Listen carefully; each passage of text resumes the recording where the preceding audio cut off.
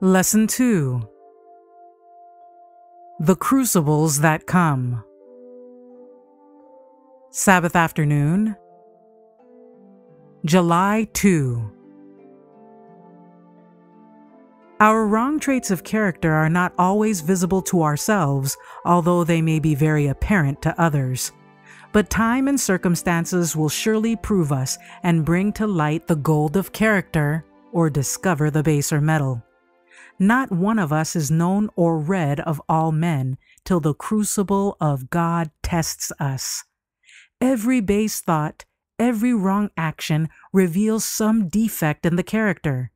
These rugged traits must be brought under the chisel and hammer in God's great workshop, and the grace of God must smooth and polish before we can be fitted for a place in the glorious temple. Testimonies for the Church, Volume 4, pages 540 and 541. Many today think that when they begin their Christian life, they will find freedom from all want and difficulty. But everyone who takes up his cross to follow Christ comes to a rephidim in his experience. Life is not all made up of green pastures and cooling streams. Disappointment overtakes us, privations come, circumstances occur which bring us into difficult places. As we follow in the narrow way, doing our best as we think, we find that grievous trials come to us. Conscience-stricken, we reason, if we had walked with God, we would never have suffered so. But of old the Lord led his people to Rephidim, and he may choose to bring us there also in order to test our faithfulness and loyalty to him. In mercy to us, he does not always place us in the easiest places, for if he did, in our self-sufficiency, we would forget that the Lord is our helper in time of necessity. But he longs to manifest himself to us in our emergencies and reveal the abundant supplies that are at our disposal, independent of our surroundings. And disappointment and trial are permitted to come upon us that we may realize our own helplessness and learn to call upon the Lord for aid as a child, when hungry and thirsty, calls upon its earthly father. Signs of the Times, September 10, 1896. There are thorns in every path. All who follow the Lord's leading must expect to meet with disappointments, crosses, and losses. But a spirit of true heroism will help them to overcome these. Many greatly magnify seeming difficulties and then begin to pity themselves and give way to despondency. Such need to make an entire change in themselves. They need to discipline themselves to put forth exertion and to overcome all childish feelings. Everyone should have an aim, an object in life. The loins of the mind should be girded up, and the thoughts be trained to keep to the point as the compass to the pole. Worthy purposes should be kept constantly in view, and every thought and act should tend to their accomplishment. Let there ever be a fixedness of purpose to carry out that which is undertaken. The Faith I Live By, page 316.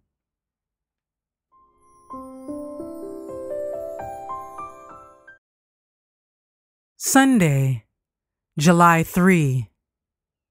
Surprises. It was to Peter a bitter lesson, and one which he learned but slowly, that the path of Christ on earth lay through agony and humiliation. The disciple shrank from fellowship with his Lord in suffering, but in the heat of the furnace fire he was to learn its blessing. Long afterward, when his active form was bowed with the burden of years and labors, he wrote, "Beloved, think it not strange concerning the fiery trial which is to try you, as though some strange thing happened unto you. But rejoice, inasmuch as ye are partakers of Christ's sufferings, that when his glory shall be revealed, ye may be glad also with exceeding joy." 1 Peter chapter 4, verses 12 and 13. Jesus said, "If any man will come after me, let him deny himself and take up his cross daily and follow me." The cross was associated with the power of Rome. It was the instrument of the most cruel and humiliating form of death. The lowest criminals were required to bear the cross to the place of execution, and often as it was about to be laid upon their shoulders, they resisted with desperate violence until they were overpowered and the instrument of torture was bound upon them. But Jesus bade his followers take up the cross and bear it after him. To the disciples, his words, though dimly comprehended, pointed to their submission to the most bitter humiliation, submission even unto death for the sake of Christ.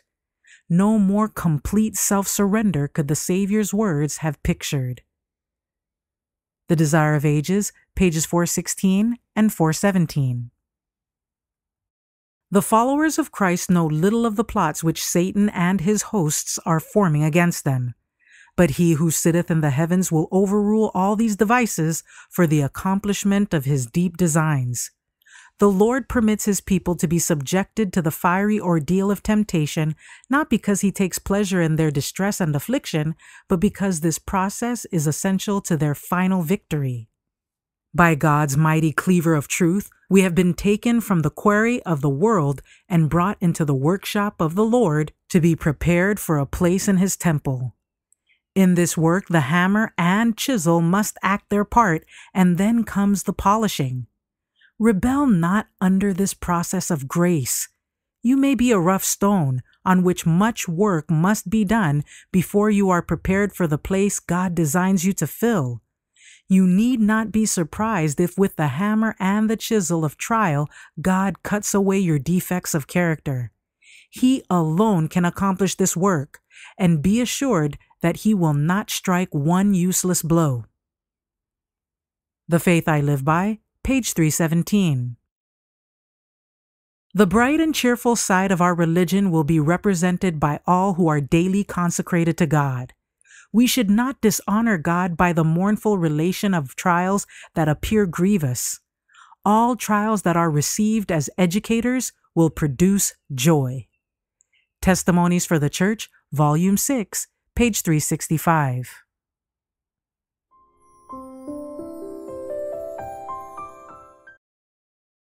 Monday, July 4. Crucibles of Satan. Satan counseled with his angels and with bitter hatred against God's government told them that while he retained his power and authority upon earth, their efforts must be tenfold stronger against the followers of Jesus. They had prevailed nothing against Christ, but must overthrow his followers if possible. In every generation they must seek to ensnare those who would believe in Jesus. He related to his angels that Jesus had given his disciples power to rebuke them and cast them out, and to heal those whom they should afflict. Then Satan's angels went forth like roaring lions, seeking to destroy the followers of Jesus. Early Writings, pages 191 and 192. Let every soul be on the alert. The adversary is on your track. Be vigilant, watching diligently, lest some carefully concealed and masterly snare shall take you unawares. Let the careless and indifferent beware, lest the day of the Lord come upon them as a thief in the night. Many will wander from the path of humility, and casting aside the yoke of Christ, will walk in strange paths. Blinded and bewildered, they will leave the narrow path that leads to the city of God. He who overcomes must watch, for with worldly entanglements, error, and superstition, Satan strives to win Christ's followers from him. It is not enough that we avoid glaring dangers and perilous, inconsistent moves. We are to keep close to the side of Christ, walking in the path of self-denial and sacrifice. We are in an enemy's country. He who was cast out of heaven has come down with great power. With every conceivable artifice and device, he is seeking to take souls captive. Unless we are constantly on guard, we shall fall an easy prey to his unnumbered deceptions. Maranatha, page 90. Henceforward, Christ's followers are to look upon Satan as a conquered foe. Upon the cross, Jesus was to gain the victory for them. That victory he desired them to accept as their own. Behold, he said, I give unto you power to tread on serpents and scorpions and over all the power of the enemy, and nothing shall by any means hurt you. The Savior is by the side of his tempted and tried ones. With him there can be no such thing as failure, loss, impossibility, or defeat. We can do all things through him who strengthens us. When temptations and trials come, do not wait to adjust all the difficulties, but look to Jesus, your helper. There are Christians who think and speak altogether too much about the power of Satan. They think of their adversary, they pray about him, they talk about him, and he looms up greater and greater in their imagination. It is true that Satan is a powerful being, but thank God we have a mighty Savior who cast out the evil one from heaven. Satan is pleased when we magnify his power. Why not talk of Jesus? Why not magnify his power and his love? The Desire of Ages, pages 490 to 493.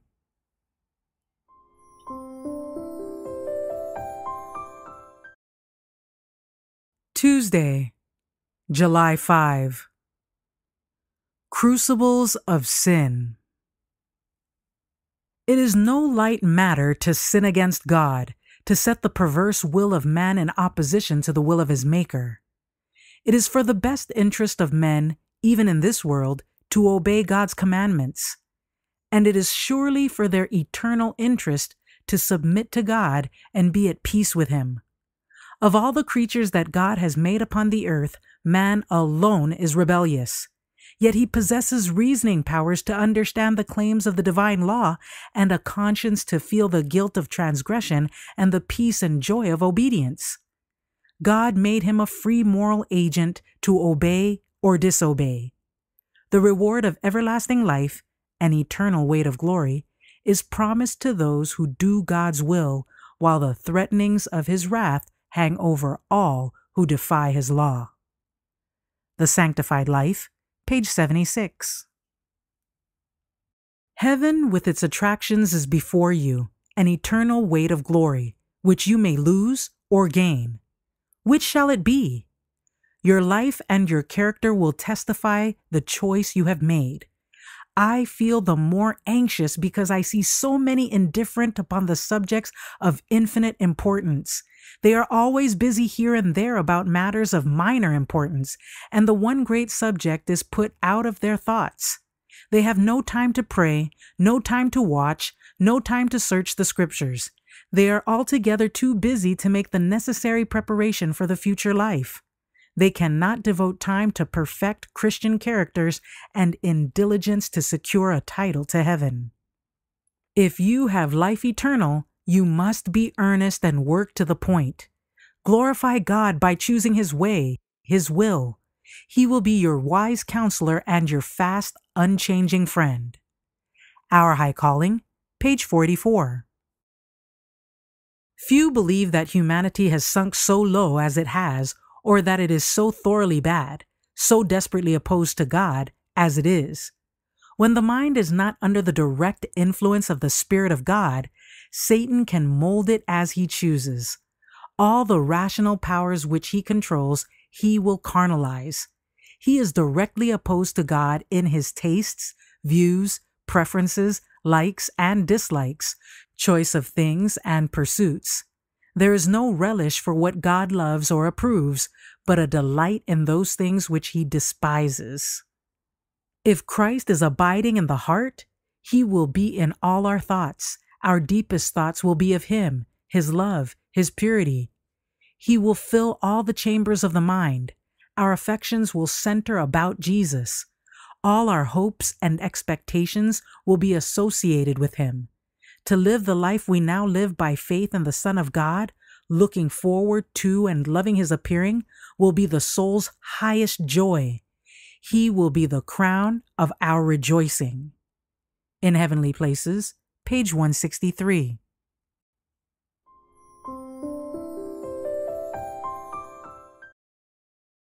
Wednesday, July 6. Crucibles of Purification. A refining, purifying process is going on among the people of God, and the Lord of hosts has set his hand to this work. This process is most trying to the soul, but it is necessary in order that defilement may be removed. Trials are essential in order that we may be brought close to our Heavenly Father, in submission to his will, that we may offer unto the Lord an offering in righteousness. The Lord brings his children over the same ground again and again, increasing the pressure until perfect humility fills the mind and the character is transformed. Then they are victorious over self and in harmony with Christ and the Spirit of heaven. The purification of God's people cannot be accomplished without suffering. He passes us from one fire to another, testing our true worth. True grace is willing to be tried. If we are loath to be searched by the Lord, our condition is one of peril. In order to bring to them a true knowledge of their condition, he permits the fire of affliction to assail them so that they may be purified. The trials of life are God's workmen to remove the impurities, infirmities, and roughness from our characters and fit them for the society of pure, heavenly angels in glory. The fire will not consume us, but only remove the dross, and we shall come forth 7 times purified, bearing the impress of the divine. My Life Today, page 92. The Lord will work to purify his church. Just how soon this refining process will begin, I cannot say, but it will not be long deferred. He whose fan is in the hand will cleanse his temple of its moral defilement. He will thoroughly purge his floor. God has a controversy with all who practice the least injustice, for in so doing they reject the authority of God and imperil their interest in the atonement, the redemption which Christ has undertaken for every son and daughter of Adam. Will it pay to take a course abhorrent to God? Will it pay to put upon your censers strange fire to offer before God and say it makes no difference? Testimonies to Ministers and Gospel Workers, page 373. Trials and obstacles are the Lord's chosen methods of discipline and his appointed conditions of success. The fact that we are called upon to endure trials shows that the Lord Jesus sees in us something precious which he desires to develop. If he saw in us nothing whereby he might glorify his name, he would not spend time in refining us. He does not cast worthless stones into his furnace. It is valuable ore that he refines. The blacksmith puts the iron and steel into the fire that he may know what manner of metal they are. The Ministry of Healing, page 471.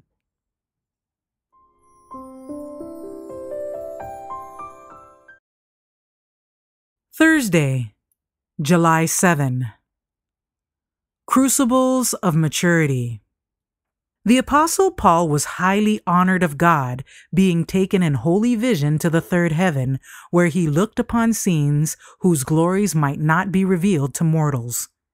Yet all this did not lead him to boastfulness or self-confidence.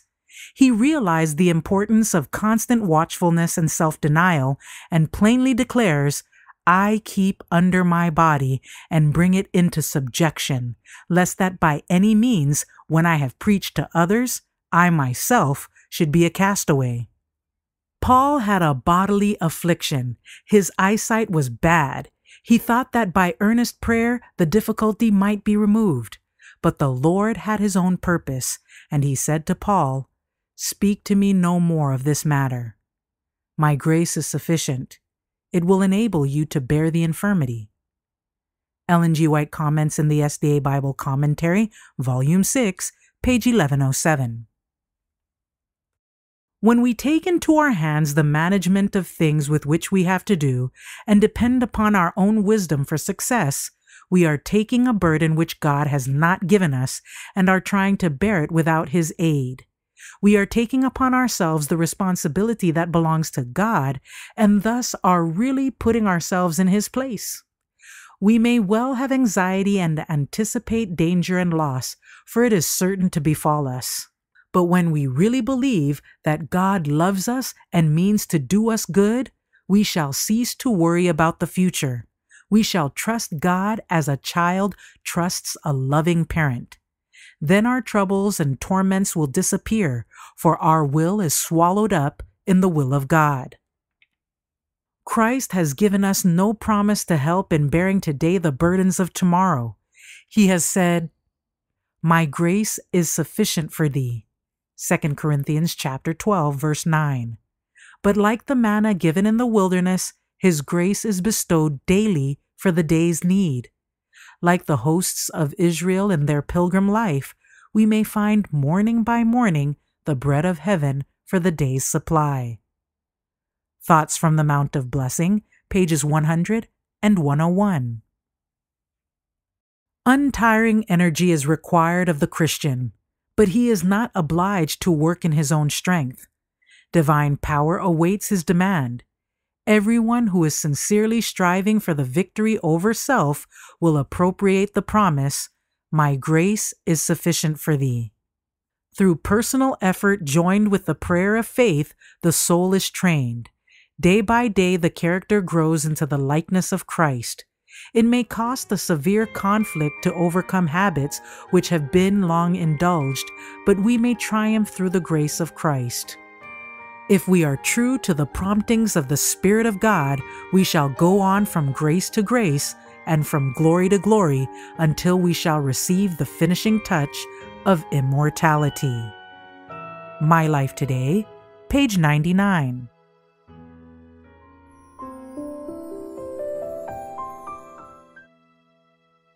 For further reading, That I May Know Him, How to Resist Satan, page 245, and Signs of the Times, Effectual Prayer, November 18, 1903.